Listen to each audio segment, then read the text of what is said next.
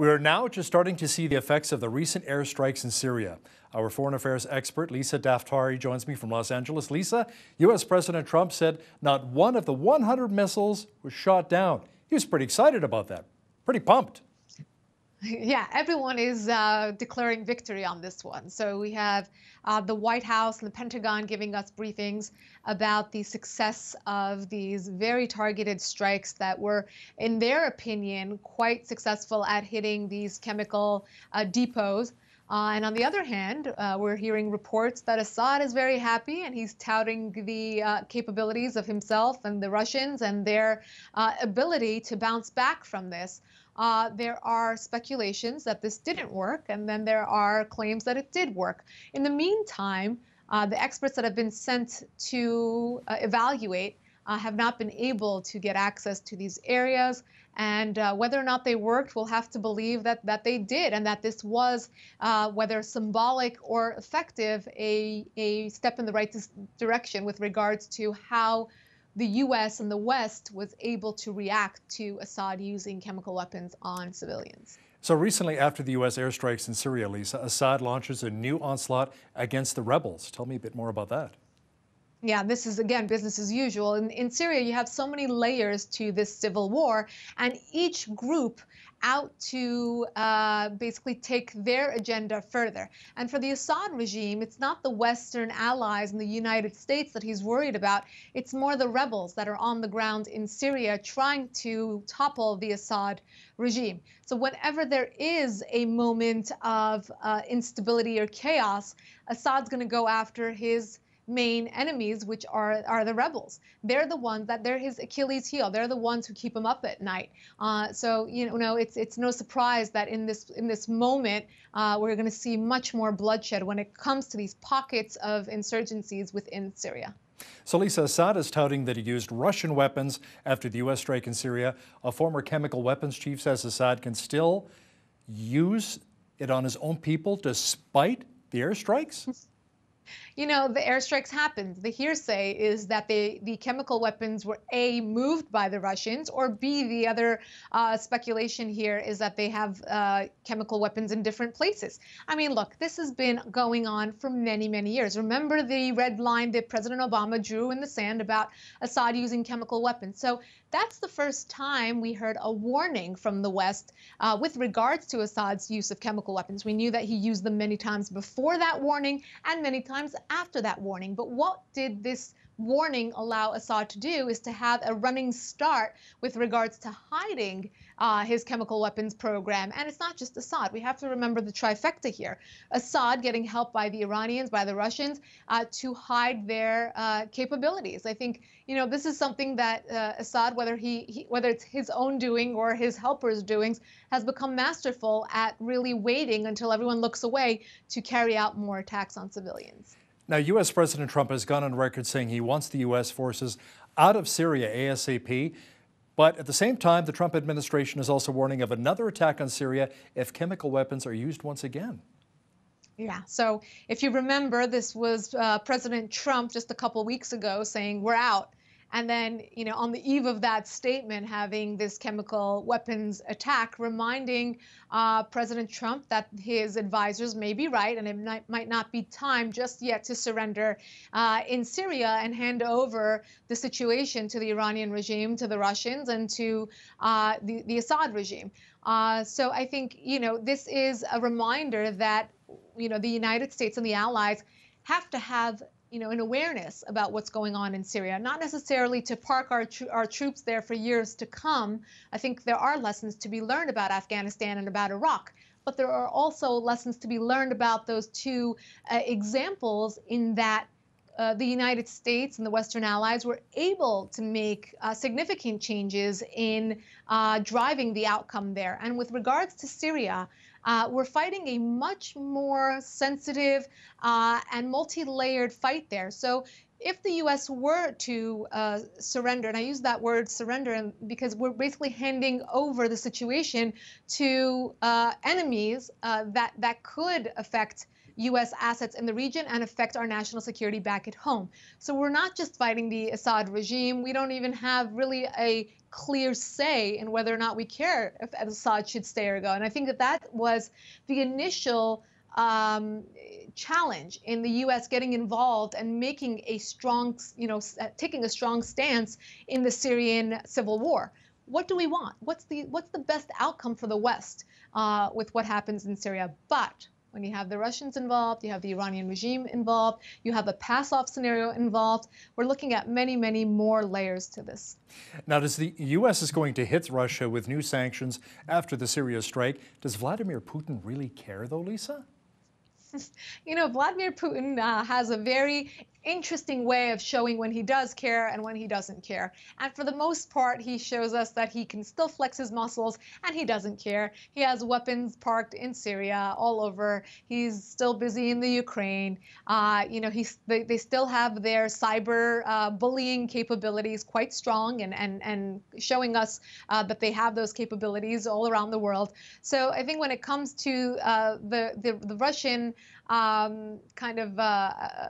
presence globally, it's important to keep the pressure on. And I think Nikki Haley at the UN nailed it, in her interviews yesterday, over the weekend, when she basically said that we will apply the pressure. We will put sanctions where we need to, and we will put the pressure on Russia because we've just let that go for way too long. And it's been a free-for-all in the Middle East for Vladimir Putin. So Putin is predicting global chaos if the West strikes Syria again. What do you think that'll look like? Yeah, he doesn't like people getting involved in his Syria. He doesn't like any of this Western intervention.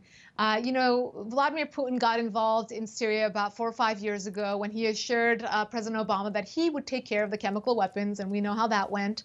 So now I think it's his territory. We've allowed that in the West. And, I think that that's where the Russians have played out the clock, the Iranians as well, and have taken control of the chaos in Syria, allowing them to have a foothold in the Middle East in the middle of all this chaos. And now we're walking in on this, years later and trying to sort out the same issue we had before. We got involved, we drew the red line because of chemical weapons use in Syria. And here we are in 2018 talking about the same thing. So Arab leaders are calling for a probe into the Syrian chemical attacks and condemning Iran. Tell me more about that. Yeah, I think that the Arab countries are finally waking up to the real war in the Middle East, and that is a Shiite-Sunni war. And the Iranians have taken this to the next level. Their involvement in Syria has nothing to do with Bashar al-Assad, has nothing to do with the U.S., but has everything to do with carrying forward the Shiite desire to dominate the region. And because of that, that's why we saw the Israeli airstrikes in Syria, because Israel is worried about the pass-off scenario. Those were Iranian assets that Israel had to go after. And why? Because of Hezbollah, because they could use that. They could pass it along to Lebanon, who can strike Israel. Syria can strike Israel. I mean, you have to look at Israel's positioning here with all these Arab nations around it that are able to strike Israel overnight. And because of that, I think the Arab nations who don't necessarily have, a friendly or warm relationship with Israel, but they're in the same position as Israel finally. You have a time in history where the Arab nations are facing the same threat that Israel has faced for 70 years, and that's the threat of terrorism within their borders.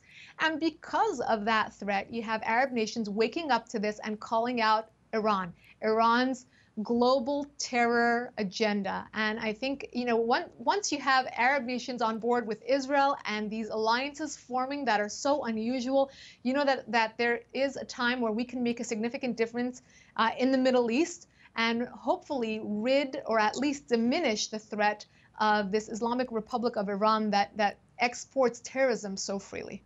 So Hamas sees Gaza protests as peaceful and as a deadly weapon. Can you explain? Yes, we've had protests in Gaza for a couple of weeks now, and this is all leading up to the May 15th official transfer of the U.S.-Israeli embassy from Tel Aviv to Jerusalem. Again, this is as clear as saying the sky is blue. This is the capital of Israel. The embassy should have been in Jerusalem from day one. It wasn't. It would be as if the White House was in the United States was suddenly moved from Washington to Miami, and people thought it was weird to move it back to Washington. This is Israel's capital. That's where their court is. That's where all the federal buildings are. And of course, where there can be an uproar, there is an uproar. And terror organization Hamas, who controls the Palestinian people, they have the loudest and largest, most influential voice over the Palestinian people, are controlling these protests. And the media, unfortunately, a large segment of the media, reports this as peaceful protests in Gaza over the announcement of the embassy. But we know very well that this is Hamas hijacking the Palestinian people's minds, hearts, their energy, putting them out on the streets to protest. These are not peaceful protests, and they will very definitely continue through May 15th. Now, as you and I are well aware, drugs are a major problem in countries around the world. The opioid crisis rearing its ugly head in the United States and Canada. But the U.S. is actually helping Mexico with a new high-tech way of fighting opium, Lisa.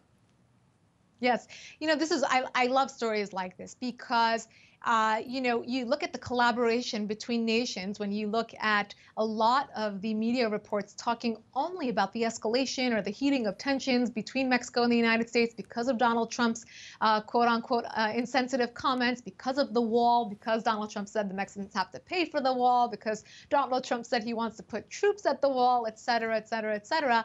But then you have stories like this one that show that these newer threats, this dual-use businesses where terrorists and other foul players use businesses such as drugs, and the drug cartels coming into the United States or going across the border, are able to use lucrative businesses such as cocaine and opium trade in order to hide their other activities. And because of this, we finally have a United States government that has woken up to this threat and is able to actually collaborate in a meaningful way. It's funny because we thought that we're in such a bad time where a relationship between Mexico and the U.S. is so strained and so awful. But then you hear about stories like this where collaboration is higher than it's ever been before in certain ways. And really, there is a sharing of intel with many countries, there's a sharing of ideas with regards to new ways of fighting terror, new ways of fighting cyber terror, et cetera. And this, again, a wonderful story to show that collaboration. It certainly is. Our foreign affairs and ISIS expert Lisa Daftari joining me via Skype from Los Angeles. Thanks again, Lisa. Of course.